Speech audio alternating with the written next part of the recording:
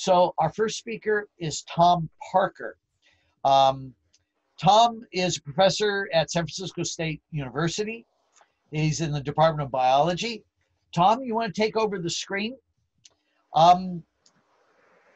He got his PhD in ecology at the University of California, Santa Barbara in 1977. He's an ecologist focused on the ecology and evolution of vegetation dynamics, particularly studying manzanitas. His research has emphasized chaparral and tidal wetlands. Research questions concern seed dispersal, seed predation, seed bank dynamics, seedling establishment, and the diffuse mutualisms associated with these various life stages, particularly the mycorrhizal fungi and scatter hoarding rodents. Dr. Parker is also expert in the evolution taxonomy of manzanitas. He's worked on this genus for more than 25 years. He's the author of the book Field Guide to Manzanitas, along with Mike Vasey, who will be speaking next, and Mike Hoffman. He's also the co-author of the Manzanitas section for the Jepson Manual and the Flora of North America. He's also a personal friend who's very warmly given of his time when he comes out on the mountain and his talents. And he's taught us a lot about manzanitas. So Tom, why don't you take over, and you're going to be speaking about recent or ancient Bearberry begins to bear insight. First of all, I'd like to thank you for the invitation to give this talk and be part of this conference on San Bruno Mountain. As you can see from the title, we're going to talk about one particular Arctostaphylos species, and that's Bearberry, or Arctostaphylos uva-ursi. But I want to emphasize that San Bruno Mountain is home to a very large number of very interesting manzanitas, especially considering the small size of the property, right? One of the plants you can find there is Arctostaphylos monteraensis. It's a small population there. The big population is on Montera Mountain in San Mateo County. One really large population is Arctostaphylos imbricata. We're standing in the middle of a stand right there. It's that prostrate green that you can see everywhere. And that's the kind of plant that draws a lot of attention from all the botanists who go up there, or just any of the people interested in natural history. It's also a lovely plant. And if you get up really close at the right time, you can see why it's a gorgeous plant. It has imbricate leaves that are clasping, so they have earlobes at the base that basically encircle part of the stem. Yeah, that's why it draws a lot of attention. Here are all of them. The next speaker will go into more of these species in particular. So in addition to monteraensis and imbricata, there's also a very small population of a plant called pacifica. It's only found near Pacific Rock. A widespread species, Arctostaphylos crustacea, that has a burrow that resprouts, and Arctostaphylos uva-ursi. And uva-ursi is there in multiple forms. And because of that, it has drawn a lot of attention and a lot of names from people. If you go to the top parking lot and walk the fire road a little bit, you'll see not only imbricata on the side of the road there, but also Arctostaphylos uva-ursi. It dominates the area to the top and in a few other places. One time, we have a garbage truck in the background, I see. One time we were there and PG&E was nice enough to remove fuel to keep everything from burning. But this actually turned out to be of an advantage because we were able to find some pieces that displays the variation that Arctostaphylos uva-ursi can actually produce. So for example, if you look carefully, you can see that there is a swelling in the wood there. It's a little larger than a tennis ball. And that swelling is a burl, and it will resprout from all the multiple buds that are found in that expanded piece of wood. This is characteristic of uva-ursi in a lot of different places. You can find burls on uva-ursi at Point Reyes.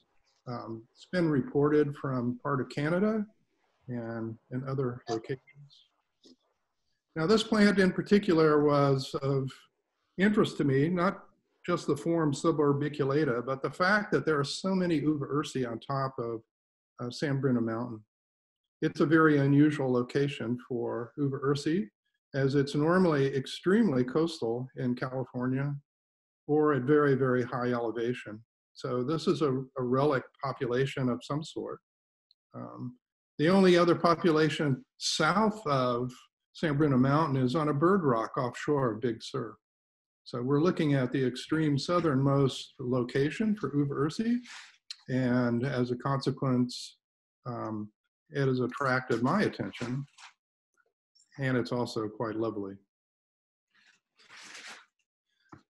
To give you just a little bit of background, Arctostaphylos has a large number of species or taxa. It's the most diverse woody plant of the western part of North America. As you can see, most of that diversity is right along the coast of California in the Mediterranean climate area. You're looking at everybody. There's not one species that isn't found within this diagram. In the Mexico Basin and Range and Rocky Mountain area, it's really just 3 different species. There's one or two others that are close to California, but these are the common ones. Arctostaphylos pungens, called Mexican manzanita, which makes it into California and Arizona. Arctostaphylos patula, which is very familiar in California if you go above the snow line, but it's also throughout the West. And that one plant that we were talking about on San Bruno Mountain, Arctostaphylos uva-ursi. So we see everything here. But this doesn't cover the range of all of the manzanitas of the world. And that's because we can go to Yellowstone and find Arctostaphylos uva-ursi.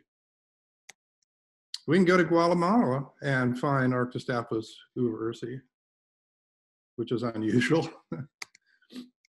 Here it is in the Alps and above timberline in Switzerland.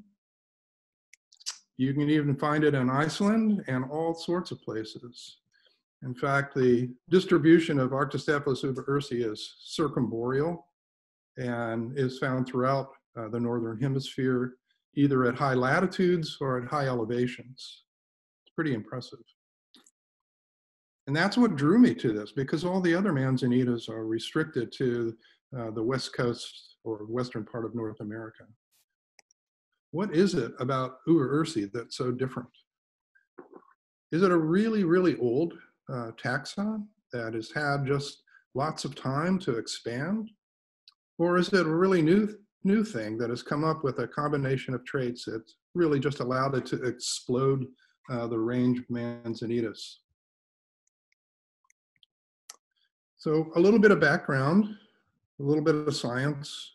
Arctostaphylos has 2 lineages in it that we call clades, the large and the little clade. And that just refers to the number of taxa that are found in each one. But if you look at these phylogenies, so these are basically ancestral trees that show you their relationships. You can see there's not a lot of branching. In fact, on the right side, you can see it looks more like a comb than it does a tree of relationships. And that's because we can't really use molecular data all the time to find those relationships if it's recent origin. But if we look at one of those trees in a little more detail, you can see that all the uva-ursis from large numbers of places are at least a coherent group. So it's not like there's a lot of cryptic species or anything.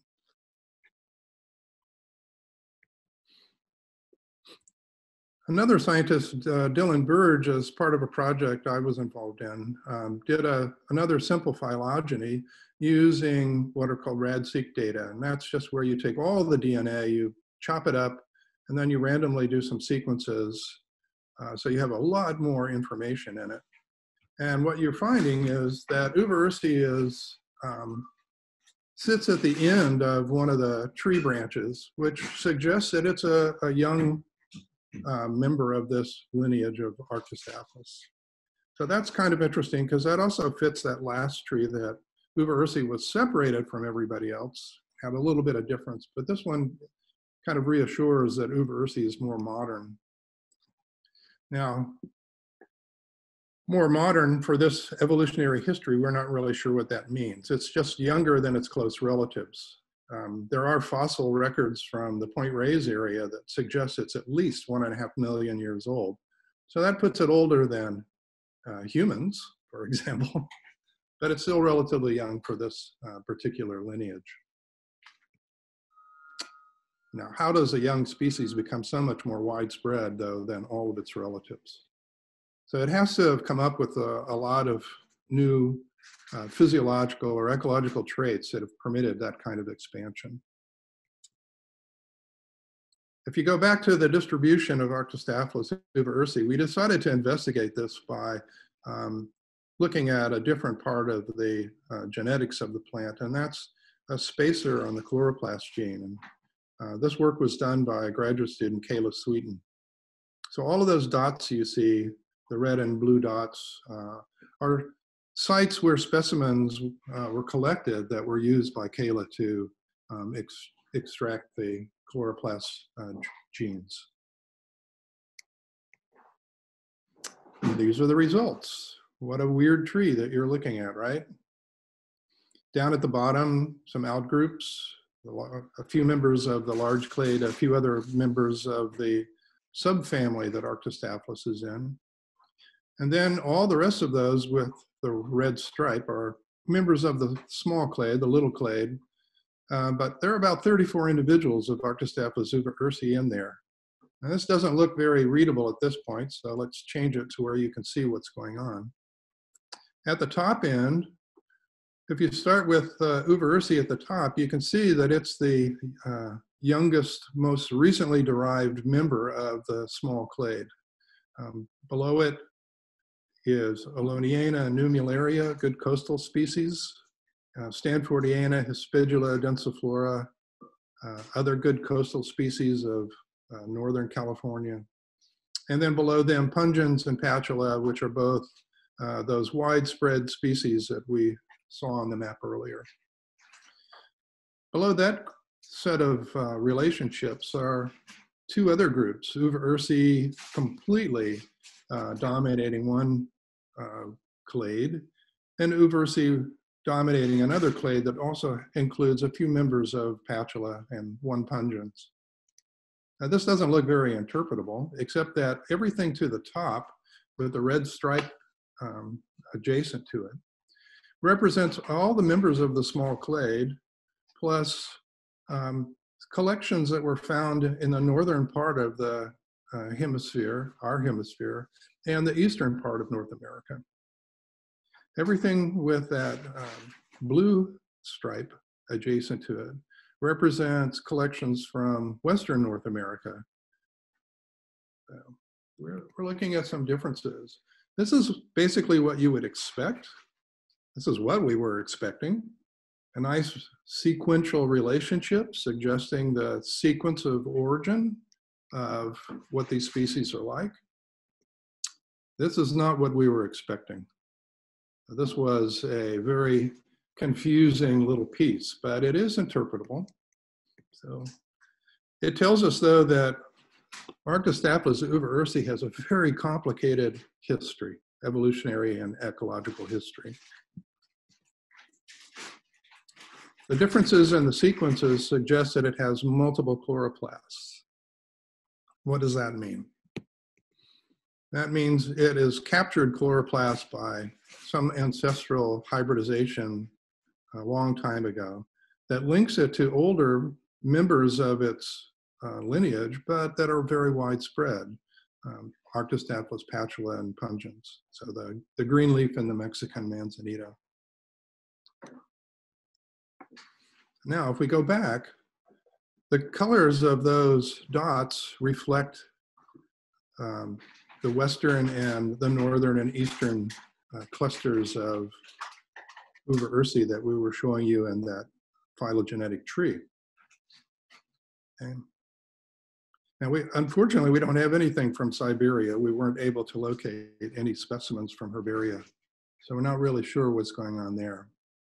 But if you look at Europe, you can see that there are both red and blue dots.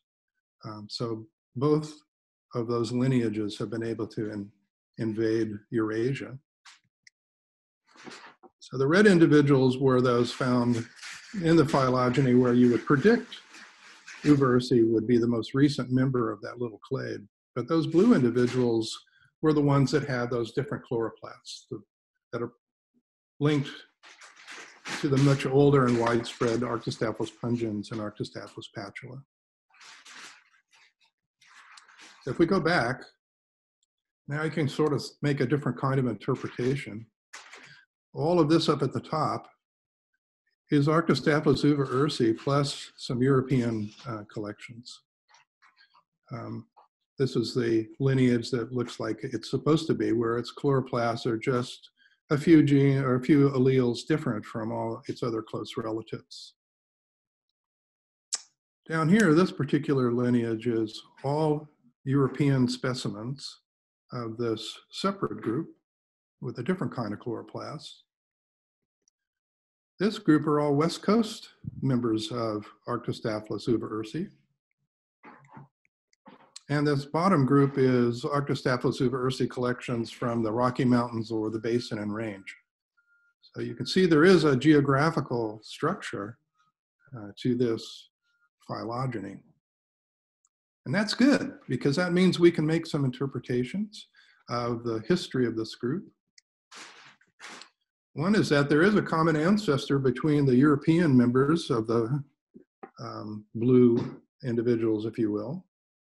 And that common ancestor connects all of those Eurasian members to all of the members of the uva-ursi that are found on what we now found on the west coast of the United States and into British Columbia.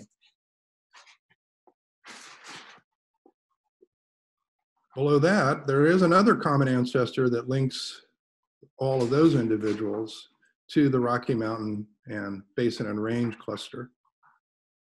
So what we're seeing is there was some ancestral hybridization event where uva-ursi was able to capture chloroplasts, probably by a hybridization with patula, and then back crossing to uva-ursi, recombining traits, and taking off after that. So we're still left with the fact that it has a very complicated history, that there are multiple chloroplasts, and it is linked to these older lineages. So what does this mean? This means Arctostaphylos uva-ursi is a fantastic and very exciting individual species that has a wonderful evolutionary history that just creates incredible insights. If you think about the fact that these things are over 1 million years old, and that means they've gone through a lot of climatic shifts in North America. We've had multiple glacial epochs, things moving to the south during the glacial periods, recovering and moving back north in the interglacials, retreating again during the next glacial, coming back north again. That gives us some kind of explanation for why we have uva-ursi all the way down in Guatemala, and currently uva-ursi all the way around the globe in the circumboreal. You can see why we sometimes think of manzanitas as being a chaotic group to work with, because they are filled with mystery.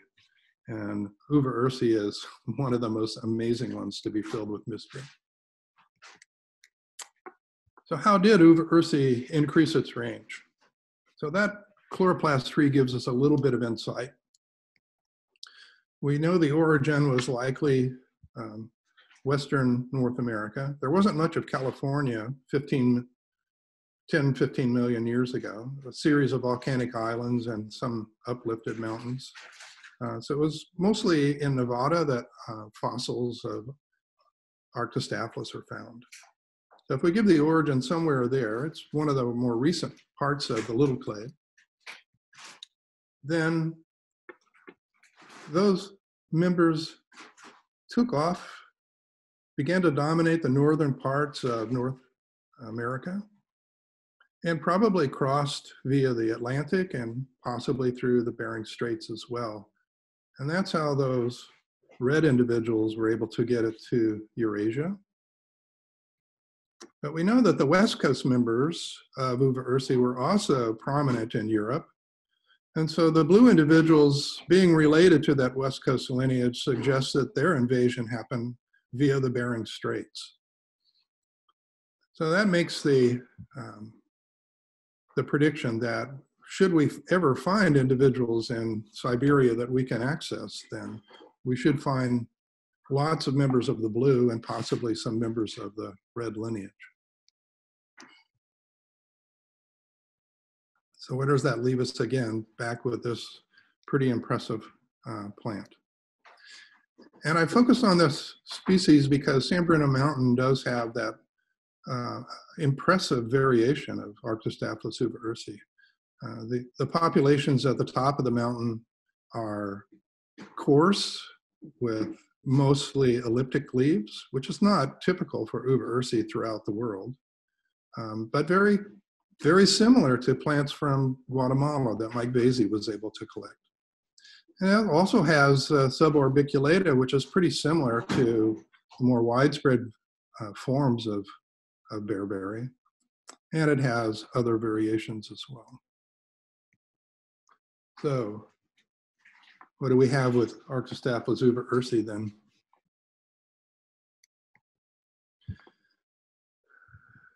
It's not of ancient origin. It appears to be of recent origin. It appears to be one of the most recent derivations from that little clade. That doesn't mean it's just a few thousand years old. It means it could be pretty old nonetheless, but it's a relatively recent origin. Somehow it's been able to create trait combinations that has allowed a massive range expansion. It is not restricted to the Mediterranean area, obviously, like most of the other species.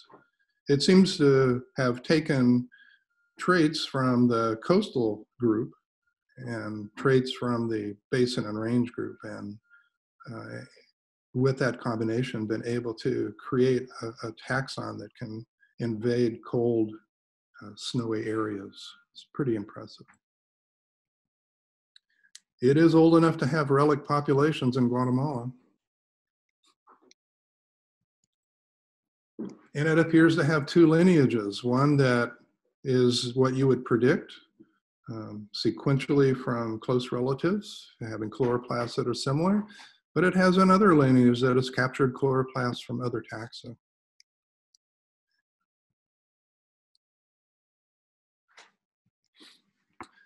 It appears that both lineages have invaded Eurasia during all the movements of glacial epochs.